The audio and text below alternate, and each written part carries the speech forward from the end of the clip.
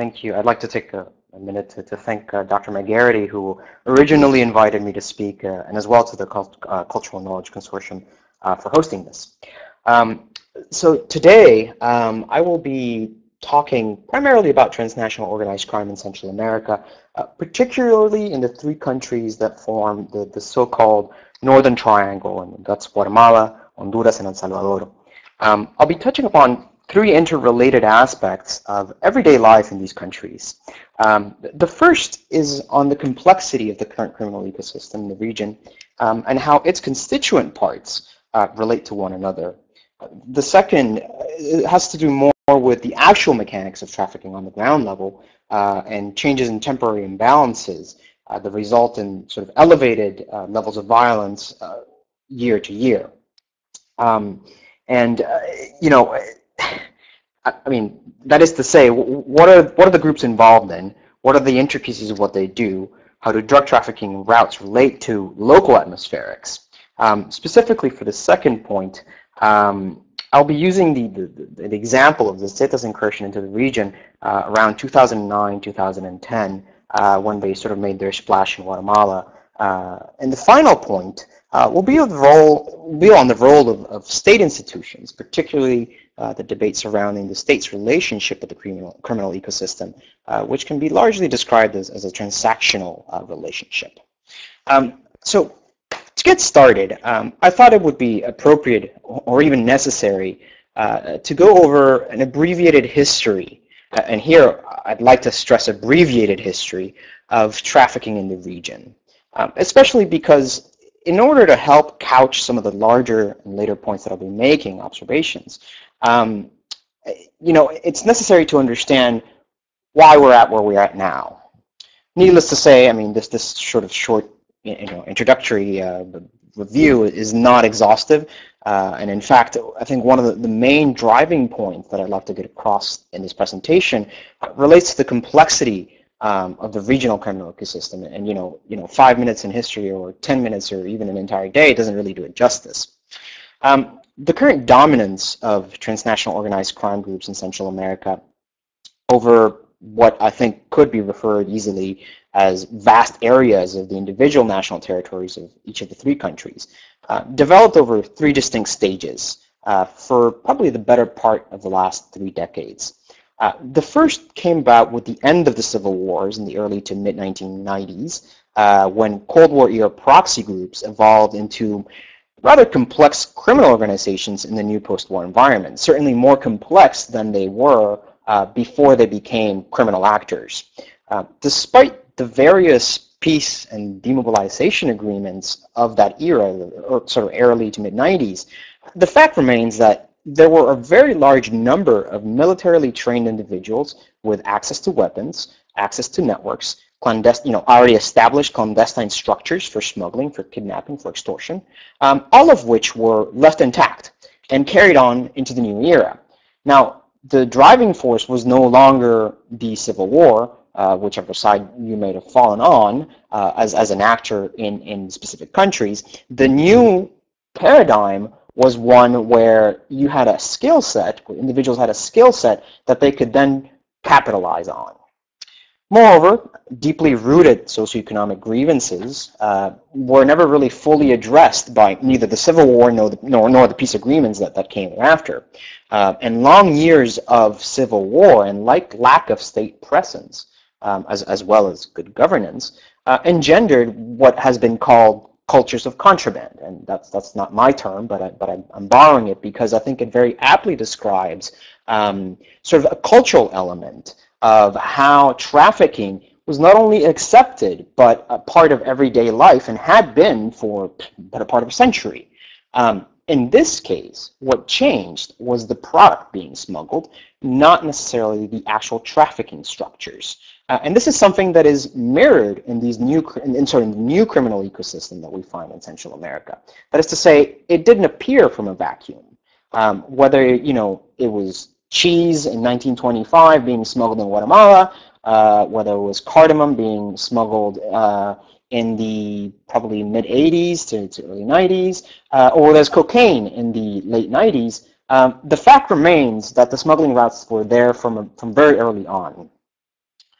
At the same time, note that this era, this first phase of change in the early 90s came around the same time when the center of power in drug trafficking in the Americas was shifting from Colombia over to Mexico. Remember that the Medellin cartel was dismantled in 1993, and the Cali cartel, which ironically actually helped dismantle the Medellin cartel, follows suit a few years later in 1998. Now, while this is occurring, Central America is still playing the middleman, as it still does today, but the change is that now the masters of the game shift north to geographically be much closer to the Northern Triangle. The second stage of this sort of historical narrative that I'm laying out here came with the development and the evolution of the transportista networks. And this occurred in the mid-90s to around, I think, 2006. They were, fully consolidated. Transportistas is the local name given to sort of the well-established trafficking groups in Central America, particularly the Northern Triangle, which more often than not tend to be crime families. They're not always crime families, but in many cases, they're, we sort of think of a mafia family equivalent. These crime families were, and to some extent still are, the middleman in the drug trafficking routes from South America to North America. And here, I'm talking about groups such as Los Lorenzanas, Walter Overdick, his name was El Tigre, El Cartel de Texas in El Salvador. I mean, the list goes on because each locality has a different small group that usually does smuggling. These groups capitalized on their knowledge of existing smuggling routes and the vast land holdings in their private hands. Some of these were very wealthy families which had a lot of land and have continued to acquire land. I mean, I've read estimates that anywhere from 30 to 50% of land in Central America and the three countries in the Northern Triangle are owned by groups or individuals tied to transportista networks. And so what this allowed them was to have places where they could receive and move product with little to no state intervention. I mean, we're talking vast of land where you can land the plane, unload, and reload into a different plane and take off without anybody ever bothering you. Cocaine simply just became the product that was going through these networks, a particularly profitable one. But the network was already there. Now, the final stage in sort of this abbreviated history, and stress again, abbreviated, came about with the war on the cartels in Mexico, and then that was declared by the then newly elected president of Mexico, Felipe Calderón, in 2006, and he pretty much staked his presidential reputation on that. As pressure increased in Mexico, groups such as Los Zetas and the Sinaloa Federation found an easy-to-operate environment in the Northern Triangle. And it is this relationship between the Mexican transnational organized crime organizations and local transportista groups in Central America, which brings us to sort of the complex and messy trafficking structures and the criminal ecosystem that we see operating in the region today.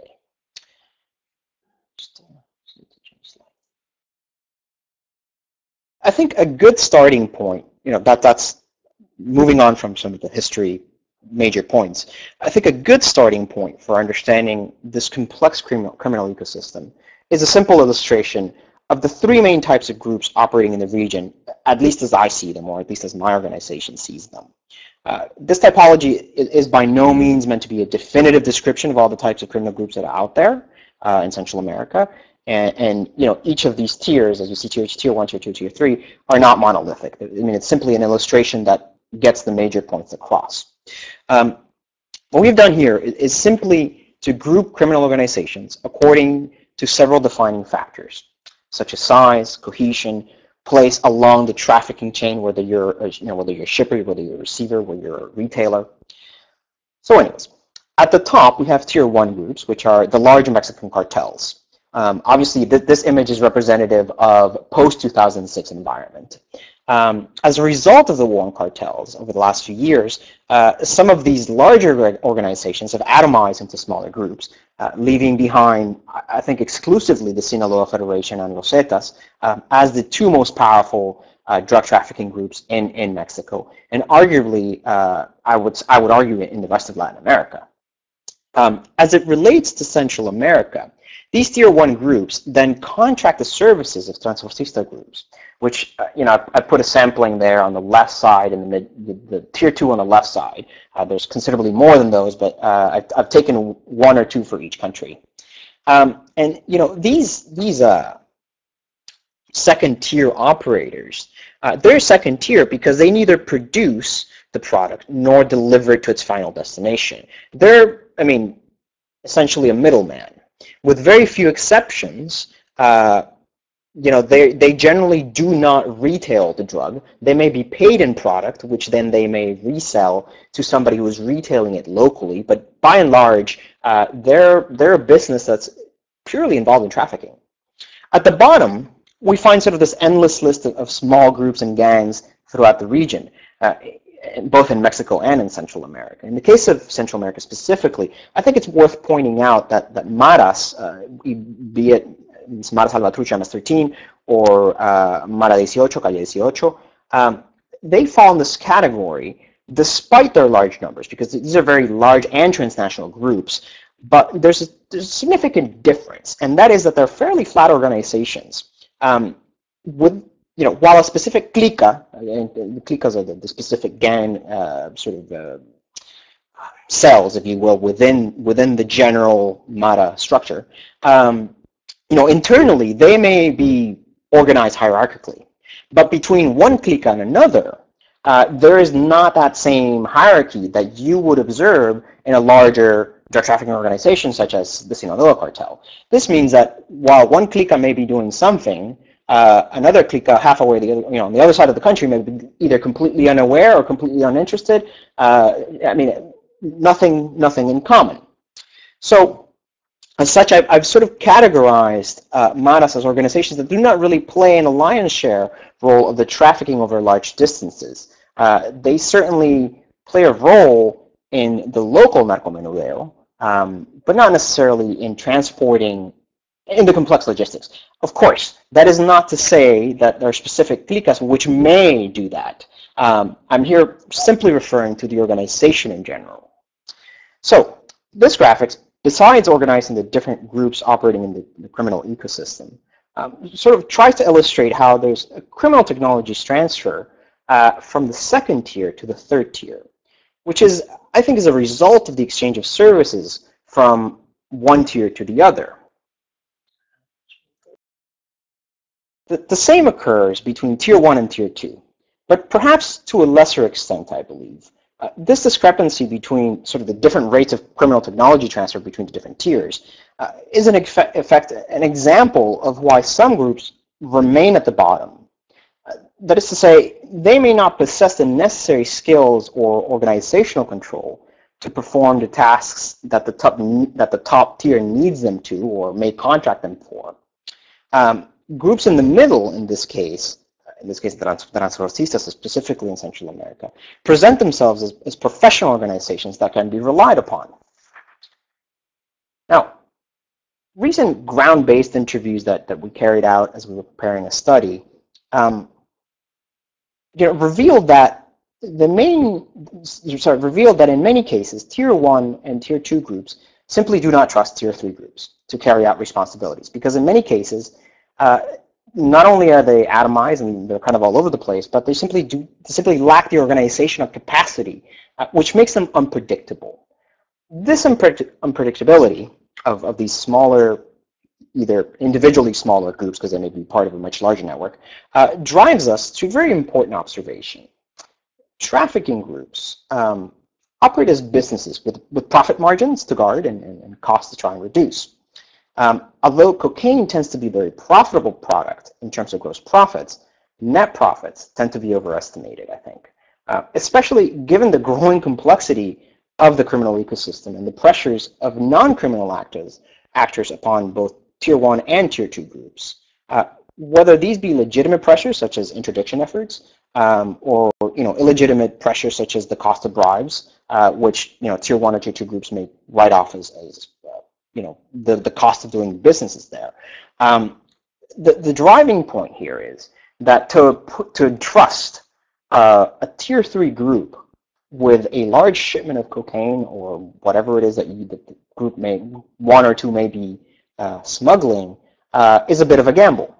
And if they're going to be engaged in small gangland turf battles, that adds a certain cost, a certain risk to what you're trying to transport. And so Tier 1 is not interested in hiring Tier 3 groups. Now, Tier 2 groups maybe have the difficulty that they may not have as large a network, or they may not have as good staff as they may need. They may need more men. They may need certain things.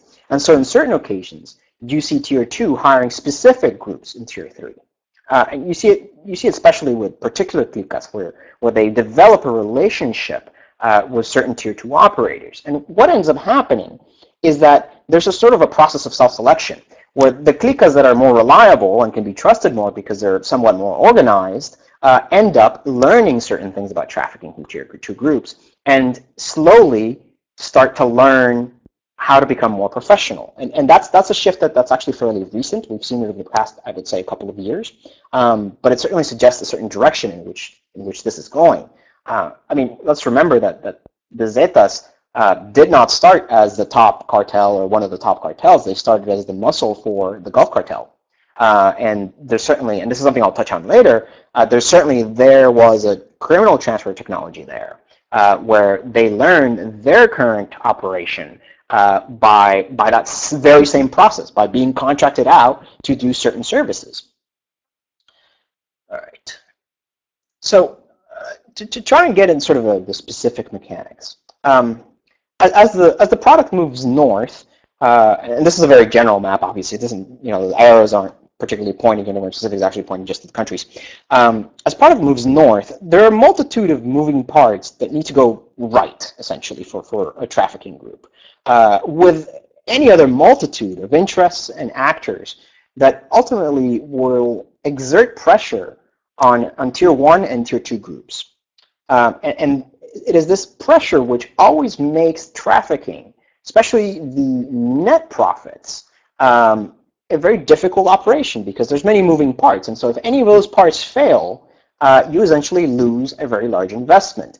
So while the Zetas losing a small shipment may not mean much to their balance sheet, it may mean considerably more to a middleman that was transporting for the Zetas, because then all of a sudden they owe the Zetas a shipment, and perhaps it was stolen, or perhaps it was lost, or any multiple things could happen. And so as you move further north, you keep adding complexity to the system. Now, the vast majority of products, at least specifically cocaine, because the bulk of cocaine that ends up in the United States goes through Central America. I think statistics range anywhere between 80 and 90% of cocaine in the United States actually goes through these routes. Enters through Honduras. And specifically in this case, it enters through the Gracias a Dios departamento, which is a sort of like an equivalent of a state, on the eastern side of Honduras. You can sort of see it there. It's kind of like a triangular shape. As shipments arrive, either from Colombia or Venezuela, in certain cases it comes through Nicaragua as that sort of arrow points there. There are very few land routes that are still being used all the way from the bottom. There's just too much complexity, I think. And so the sea routes and the air routes are sort of displaced, I think, largely the portions before it sort of gets to Honduras. Once it gets to Honduras, there are quite a few land routes. It moves, the product, once it arrives to Gracias a Dios or any of the other departments in the south, starts to move inland with the help of these transportista networks. Now, as I've said, the transportista networks, they have access to small airplanes and very vast stretches of land where they can land the planes, where they can fuel up and they can continue. Alternatively, if it's not by air, a significant portion of the product sort of hopscotches along the coast on small boats. Now, there's a couple of differences here.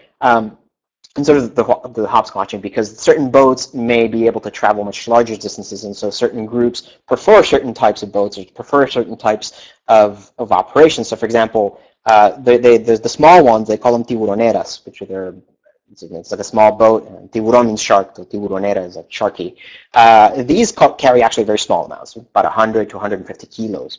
But there are certain groups that have, greater capital to expend on transportation and operations, and they may use lanchas, which are just the word for boat. And these, they can carry up to 1,000 kilos of cocaine in one go. Now, along each stop, as they stop along the coast, there's going to be local crews that will very quickly unload and reload during the night. This mostly occurs during the night, and we're talking about crews of 15, 20, even 30 individuals that are paid a fairly small amount. I think usually anywhere between 500 lempiras, which is like it's like about $30 or so. They'll be paid to very quickly unload and then reload back again in a different boat that then does the next leg of the trip.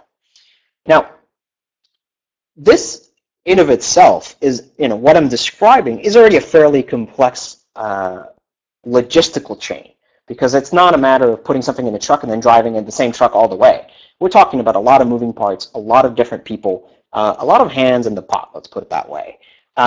And, along each point, these individuals, most likely, or at least in most of the cases, are armed. So not too long ago, they caught a group of, I think it was about 10 of them, unloading and loading a boat, and they were heavily armed. And so the assumption was, oh, of course, these must be Zetas. I think there's a distinction that needs to be made, that just because the Zetas may be present in a particular shipment because they own it and they're protecting it, does not necessarily mean that everybody else who's working in this sort of logistical operation is a card-carrying member of the Zetas, and that's an important distinction to make.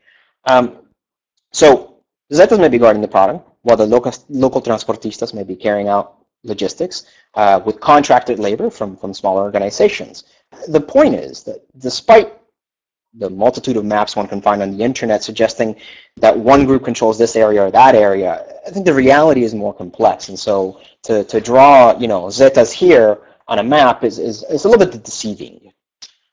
From there, once moving away from Honduras, the product either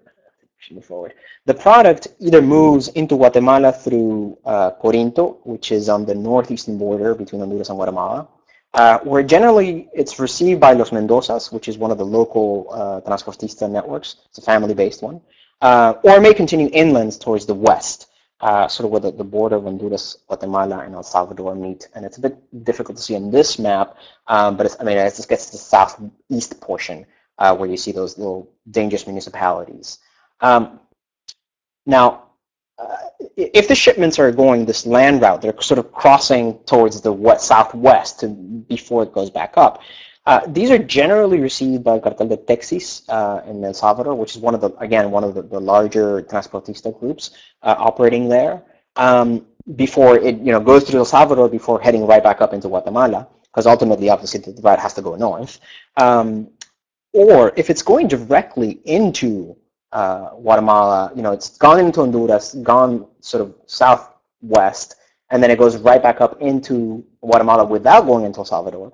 Those packages tend to be received by Los Lorenzanas, which is, again, one of the other large transportistas families. And this is just a general description of sort of the actors that are playing a role here and sort of the general routes that play. Ultimately, there's hundreds of routes, there's hundreds of variables that change. So I think ultimately what is important is to sort of realize the complexity and the number of moving parts in the trafficking machinery throughout the region, from north to south. All of these ultimately are adding up to pressures. And these are internal pressures between different groups, as well as pressures between groups. And a perfect example of these pressures became very evident sometime after the Zetas entered Guatemala. Now, they really didn't make a splash in Guatemala until I think 2009, 2010. The Zetas actually were in Guatemala operating considerably early. I think arguably you could easily say that they were around mid to late 2000s. I think 2006 may be a good date to sort of pick. Now, at this point in time, we need to remember that Los Zetas was still the muscle for the Gulf Cartel. They weren't sort of the organization that they had become. And they entered the country with the objective of hiring personnel. Particularly, they were interested in former military cabiles. These are sort of the local special forces in Guatemala. Of course, the Zetas found a natural partner with them because they themselves, the Zetas themselves, at least the leadership had a very similar background. They had been, they were former members of GAFE, which was a Mexican Special Forces unit called Grupo Aeromóvil Fuerzas Especiales. So there was already, a natural relationship there. Beyond that, their incursion into Guatemala meant that they found the reason and the necessary element to sort of catapult them to the top once they turned against the Gulf Cartel, which they would do a few years afterwards. What do I mean by this? By going down to Guatemala and making these contacts, hiring these individuals, they not only became aware of who the operators or who the actors were, but they realized that they now had access to this vast network, trafficking network, that they had access on behalf of the Gulf Cartel. It wasn't the Gulf Cartel that was doing it directly.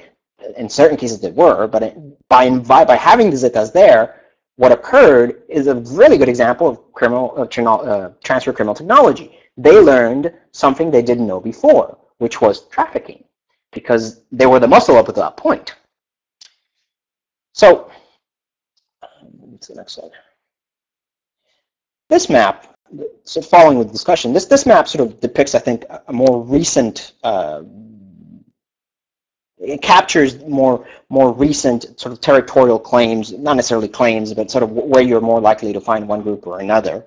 The orange at the top, obviously being the Zetas, which have sort of spilled over from Mexico, and sort of the other smaller groups tend to be sort of areas, I think, that are, we could call power bases for transportista networks, not necessarily territorial claims. I think, again, there needs to be this nuanced distinction between a group operating in a particular area and a group trying to exclusively operate in a particular area, which is what I would refer to a territorial group. And so, it depends who you ask. There may be different opinions, but I think I'll touch on this in a minute. I would argue for this sort of more nuanced understanding of how they operate locally, in this case, the Zetas. And I think against sort of all intuition, I would suggest that the Zetas exert a very different type of control and territorial presence in Guatemala and Central America, than they do in Mexico. Of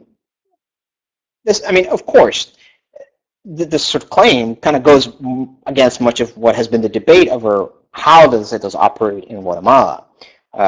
Generally speaking, when people think of the Zetas' presence in Guatemala, the first thing that comes to mind is usually the brutal ambush and assassination of Juancho León.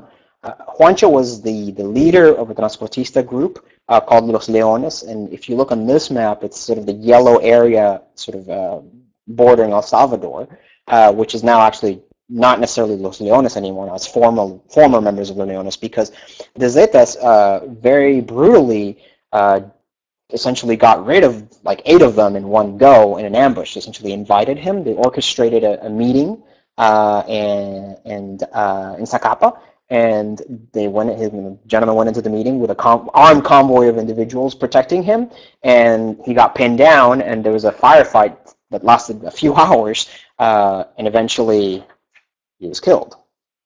Now, this, in addition to the fight that the Zetas had with the Gulf Cartel in Guatemala, because a lot of when there was a falling out between the two groups, a lot of that spilled into Guatemala, is generally presented as evidence that Los Zetas is interested in territorial control, exclusive territorial control, because, look, they're having all these operations where they're eliminating all these enemies. Clearly, they're interested in being the exclusive group that controls the country. I would posit that the criminal ecosystem in Guatemala, and the fact that various transportista groups operated along the Zetas in the Sinaloa Federation and continues to do so, suggests a sort of a different kind of relationship. Juancho, leader of the Leones, he was primarily killed off in sort of a spectacular manner because his men had stolen products that was being transported by Los Zetas. This is sort of the stealing product that is a common theme in Central America, trafficking. It's called, the tactic is used by competing groups, and it's called tumbar, which means to knock off. And so you have groups that specialize in knocking over certain shipments. They're called tumbadores. Now, by doing that, by Juancho having his man steal a shipment from the Zetas back in 2007, what that caused was a certain upset in the balance of the criminal ecosystem. And so the response was to then very forcefully eliminate him, not just to deal with the particular problem that they had at hand, which is somebody stole their product, but rather to send a message to everybody else that, we're here, and if you steal our stuff, we're going to come after you. So continuously, I mean, we've talked to individuals on the ground, and in addition to that, the very existence, the existence of transportista groups in the country and the region, specifically the country of Guatemala, but just in the region as well, I think suggests that there's a different relationship, because if they were really interested in sort of the territorial control, they would have gone after the other groups, and that's not really what occurred. I mean, it's been about 4 years or so, and actually more than 4 years, and a lot of these groups are still in operation. I think the situation, the nuanced point that I'm trying to make is that the relationship between the Tier 2 groups in Central America and the Tier 1 groups in Mexico is not the same as the relationships that you see in Mexico between Tier 1 and Tier 2 local groups. It's one in Central America is one where exclusivity is not necessarily the name of the game. You may have particularly members of a transportista family that may be doing business with the Sinaloa Federation, and you may have other parts of that same family doing business with the Zetas. And although there may be cases where there is violence between one or the other groups, because after all, they are criminals, generally speaking, the transportistas present themselves as businessmen. They present as people that are going to get your product from point A to point B. And so you will hire us to do that job, and it really doesn't come into play whether we're doing something on the side or not, as long as the cartel, the Tier 1 group, is getting what they were, what they paid for. I think sort of starting to wrap up the points that I've been trying to make, one final aspect or consideration, I think, which I had mentioned earlier, is sort of the transactional nature of the relationship between the state, and here I'm referring both to the individuals that play a role in local politics, as well as to parts of particular institutions, if not whole institutions of the state. Sort of the role that they play in the criminal ecosystem, particularly with the first and second tiers, not so much necessarily with third tiers, in this case Maras, because that's mostly what composes tier 3 groups in Central America. This sort of complexity between that relationship, that transactional relationship, is very closely tied to corruption. Well, there are very strong indications that successive governments have not only been infiltrated by criminal elements for multiple years now, multiple administrations, I would argue, in all 3 countries, not just Guatemala. But I would also say that in order to carry out politics successfully, if you're a politician in one of these countries, you ultimately have to contend with the fact that you have to be willing to accommodate sort of the ever-present criminal elements. Not only are politicians have to rely on campaign funding, which in many instances comes from criminal elements, but they also have to contend with the fact that they do not have the tools to really confront criminal organizations, certainly not at the local level, and at the presidential level, at the federal level. There's all sorts of reasons underneath that entire structure where there's going to be stops along the way that are easily corruptible. There's too many junctures, essentially, where it's easily corruptible. And criminal organizations, certainly Mexican criminal organizations and Central American criminal organizations, have been very, very, very good at figuring out what are the weakest points and filling those vacuums and slowly infiltrating the state. Now, I think that something important to point out is that the state, in a sense, has been complicit. They have allowed this to occur. But at the same time, there's a sort of legacy, I guess, which touches back on the historical, abbreviated historical narrative, which is that there there were several reasons why this came about. It wasn't just corrupt politicians. It's more complex. Now, I would argue that I and other individuals would argue that this has sort of brought us to a tipping point where the state is systematically unable to counter criminal pressure, to counter criminal organizations and logistics, despite best intentions, despite funding from CARSI, despite any number of reasons that may be in their favor. And what has occurred is that the prevailing mood, locally speaking, in these Central American countries, has been that fighting criminal groups has largely failed, and that what is needed is to refocus efforts instead towards violence reduction. And this is both applicable to Central America as it is to Mexico, where the tune of politics has changed to this nonviolence as opposed to confrontation of cartels or criminal groups. Now, I would say that this is not really, Mexico excluded, again, back to Central America, I would say that this is, in fact, led not to a failed state. I think certain individuals try to say that these states have failed, but I would rather make the case that it has led to weak but functional states. The state is still there, and there's no part in Central America where there's a complete lack of power. There's no vacuum anywhere. It's just different groups are now operating alongside the state, in many cases co-opting the state, or in many cases in league with certain parts of the state. And what that result means that the state hasn't disappeared. In fact, it's still there. Now, I think a good example for this could be, for example, the truce in El Salvador with tier 3 groups. In this case, the truce between sort of the government, MS-13, and M18, where sort of the state has argued that the focus should be in reducing violence, and that maintaining, and has maintained that trafficking is really a local problem, meaning narcomenudeo, local retail drug sales, but recedes entirely. The state has receded entirely or given up its right to fight the criminal organizations in the interest of reducing violence. Now, of course, criminal organizations always find when the state recedes, they move into that space.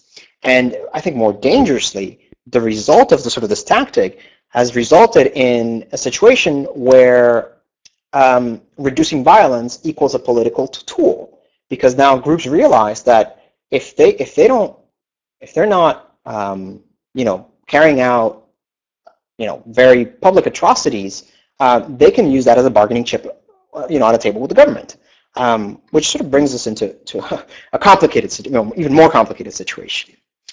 I think one final thought that I'd like to share, or at least point out, is perhaps indicative on the direction in which I see Latin America moving. And this slide here specifically is for Guatemala, and it's homicide rates in Guatemala for the last 5 or 6 years. Now, in 2011. Crime, at least homicides, had been dropping. And again, of course, statistics are, whether you trust them or not, that's an entirely different conversation. But let's assume that these are, if not accurate, at least indicative of the trend. The current president, Otto Pérez Molina, was elected in 2011 on a mano dura platform, meaning, a strong hand against crime. Now, we see an uptick in 2012. And now the government has still continued to hold this mano dura approach. And there's this growing appetite in Central America and in the region to change tracks. And so, here I just leave you with the question, because I wonder if this uptick in violence will then serve as fodder, political fodder down the road to change that approach, because clearly, the argument that the current tactic has failed is fairly strong. The problem that I see is that the alternative is not necessarily a better one. So with that, I think I've pretty much touched on all the points that I wanted to go over. So Jay, I guess you'll step in now and manage the questions. Great, yeah, and thank you, Eduardo. That was wonderful. And while our guests are entering their questions in the chat box at the bottom of their screen, there's just a couple that have floated across my email as we've been speaking. With the death of Miguel Morales and the Zetas, how is that impacting the trafficking in Central America? Has his brother, I think it's Omar, has he taken up the mantle? How's that impacting the trafficking of both weapons and skills? Well, that's certainly the question in everybody's mind. I've actually been asked the question recently, and it's a bit early to really tell what's going on. I think that the connection with the local transportista networks was largely a personal relationship that Trevino had, not necessarily that his brother had. In fact, Lascano, who died about a year now, I think a little bit more than a year, also did not have that connection. It was largely Trevino that had that connection. And so by taking him out, I'm unsure if that's going to be actually very disruptive, because at the end of the day, the point that I tried to make is that the transportista networks are businesses. And so whether they're dealing with their direct POC from within an organization, or they're dealing with the person that has sort of taken the mantle, I don't believe that has that much of an impact. I think there's a profitable enough relationship between the Zetas and their particular allies in the region to justify a continued relationship. Now, what happened? I think the question really needs to be more focused on what's going to happen to the Zetas in Mexico, and whether they're going to be able to consolidate their position in Mexico. Because ultimately, it doesn't really matter if they have their allies in Central America still strong in selling the product and transporting for them. If they can't get it across the country in Mexico, then it's a moot point for them. So that's I think the direction in which this is going. I think in a couple of months we may see more developments that may actually speak more to that, rather than sort of my quick prediction here. Okay, and again, I encourage our guests to enter their questions in the chat box at the bottom of their screen. You spoke of the measures that are taken to either curtail or control some of this, the drug violence and the export of violence. What kind of impact with legalization efforts? How much impact have they had on the trafficking in the criminal environment? Specifically, is this really just a political thing, or is there any real effectiveness of legalization efforts? Jay, I would argue that it is primarily a political question. Let's consider for a minute that when we speak about legalization, we're primarily speaking about marijuana legalization, not necessarily cocaine legalization.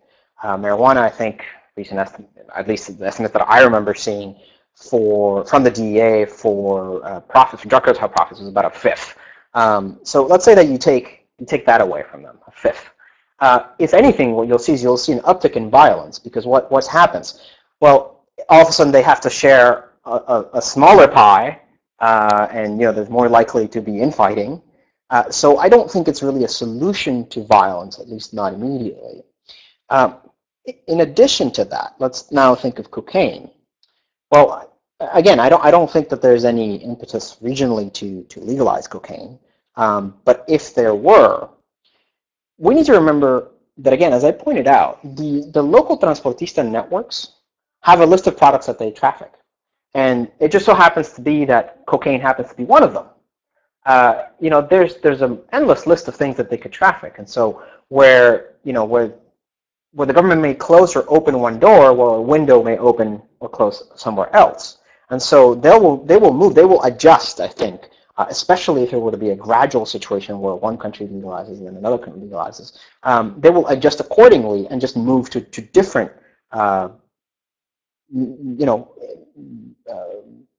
different income, different things to profit from. Okay, and on that same issue of profit, Major Murray asks here, it says, what is the cause of the violence rate, where in the trafficking countries it says it's 10 times higher than in the U.S., where the competition is really much higher. Is the profits higher in the trafficking distribution, or is it than at the point of sale? Well, there's two different points of sale, and it depends on which one we're referring to. The point of sale in the United States is very profitable because there's an immediate upmark as soon as it crosses the border, because that is the most difficult thing to do. That's the most difficult place to cross, right? Now, what happens there? Recently, I attended a talk by a Mexican individual who had this sort of great chart, and it was two triangles where one triangle, it was like an hourglass, where at the middle, where the sort of the point of the two triangles meet, you find the Mexican cartels. And that was the point where it had the greatest profits. Of course, once it crosses the United States, as it gets retailed, it gets cut into smaller and smaller pieces, being sold to smaller and smaller organizations. And so the cost of selling that product is very high, but it is not being carried by a single organization. So the majority of profits is actually coming to where the organization is, it's a chokehold point. Now, if we're talking about local retail, there's not much money in that.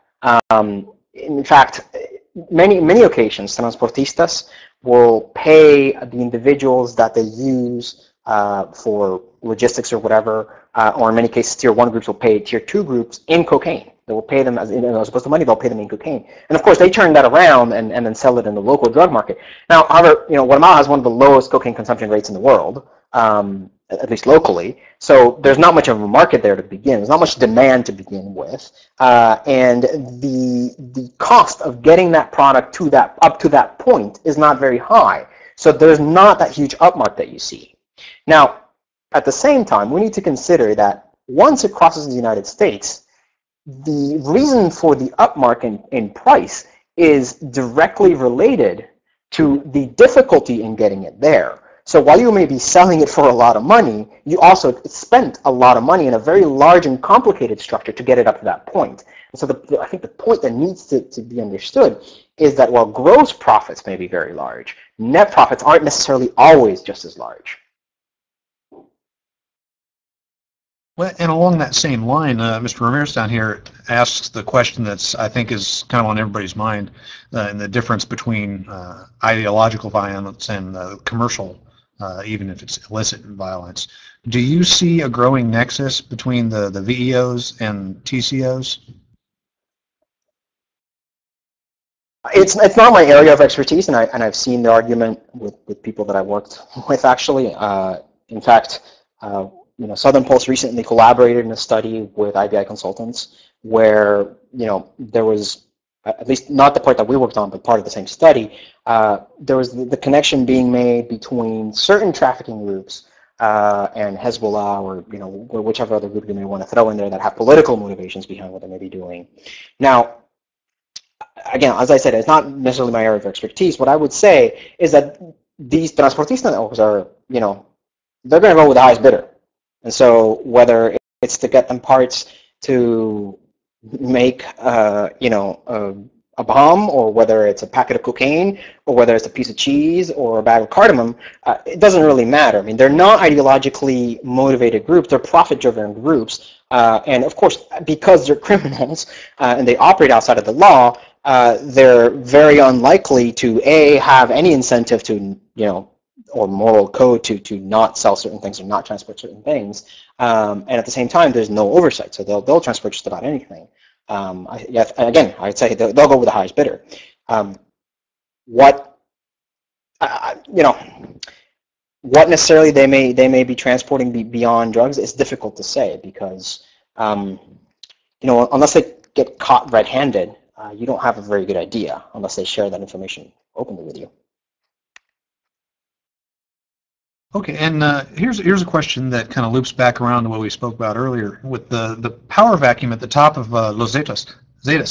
Do you see them targeting Americans abroad or American forces just for the shock value of it to reestablish dominance or internal positioning for power? Or is it pretty much business as usual?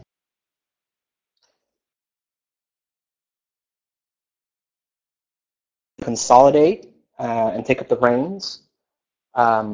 if he does, I think it'll be business as usual. The Zetas don't necessarily gain anything from overtly or publicly attacking American forces or attacking, without obviously if there's an operation that is sort of an interdiction operation, there's obviously going to be a firefight. But there is little to gain from a publicity stunt, which is that they're very fond of publicity stunts from doing that, because I mean, if anything, that's unwanted attention, really.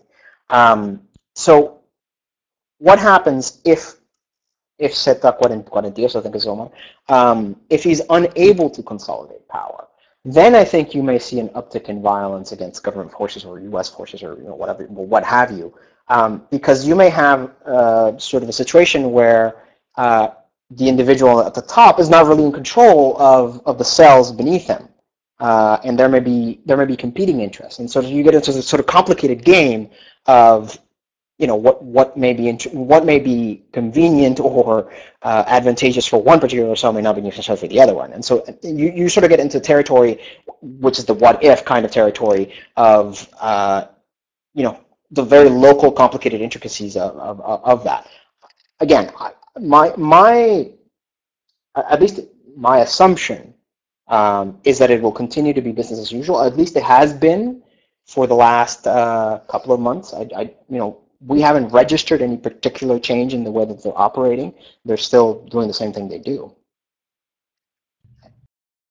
In a question that's kind of related to that, do you see, and this is just speculation, do you see that they might actually downtick their operations, their activities, and let the U.S. argument over the border kind of let the border loosen up a little bit, so that they would actually have more access and flow, particularly in the areas out by the Pacific, by the Baja? I mean, it's very possible. I mean, there's two things. First, is particularly to the Zetas, because I mean, it seems that the discussion is very centered around the Zetas and not so much the Sinaloa Federation.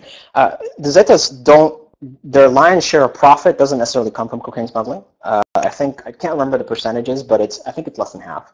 And certain cells specifically rely very largely on extortion money, on fuel theft, on sort of inverse trafficking, where they steal, for example, gasoline in Mexico from Pemex pipelines and then sell it downstream in Guatemala. I think it's like 30% of gasoline you buy in Guatemala, at least the government claims, that has been sourced from illegally. So, they're in a position where they can, or at least I assume that they can, as you say, backtrack a little bit in terms of trafficking and sort of let that sit for a while, and just turn up the heat on certain other areas where they collect profit. Ultimately, I think violence that we see. I mean, obviously, violence near the border is always mostly on the Mexican side. If we do see violence within the United States, or at the border, it's generally when something has gone awry.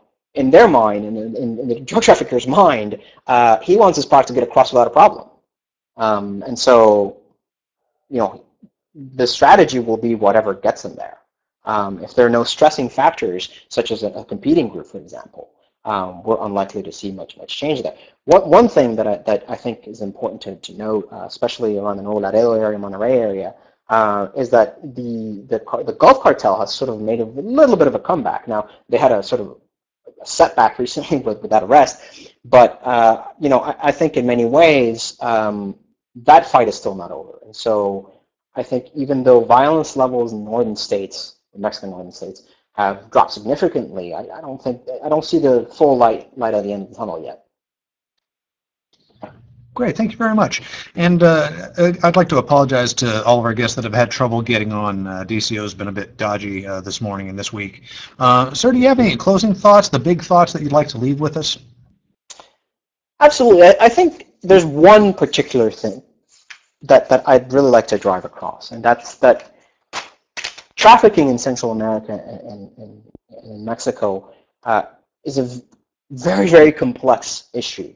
And I think often it's tempting to sort of, with broad brushstrokes, paint, this group's control this area, this group does this and that, when the reality is considerably more complex and nuanced. And I think, ultimately, what I'd like to drive to is that complexity and those nuances that we need to understand are really, really, really important in understanding what's going on and in understanding what policy decisions that are being made locally in the United States, what the effect of those policies are. I think I'll leave it at that, I think.